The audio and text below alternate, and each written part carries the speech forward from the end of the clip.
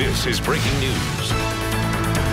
We are following breaking news in northeast Oklahoma City at this hour. A murder investigation underway near Northeast 14th and Lottie. Jim Gardner and Bob Mill, Sky News 9, up on top with the latest now. Jim? Well, that's right. Oklahoma City Police Department and detectives are on the scene here. This actually Northeast 13th and Lottie. Here right in front of the Checkers Smoke Shop is where this shooting happened that later turned into a homicide.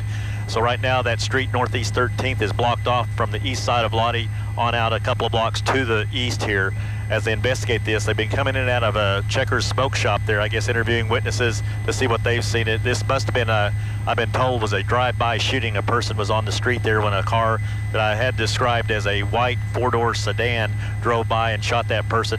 That person was transported but later died at the hospital. That's why it's now turned into a homicide investigation here at Northeast 13th and Lottie. We'll keep you updated. Jim Gardner live from Bob Mill, Sky News 9. Back to you. Jim, thank you for that report. We also have crews there on the ground gathering information. You can look for updates coming up at 4, 5, and 6, as well as the News 9 app. Stay with News 9.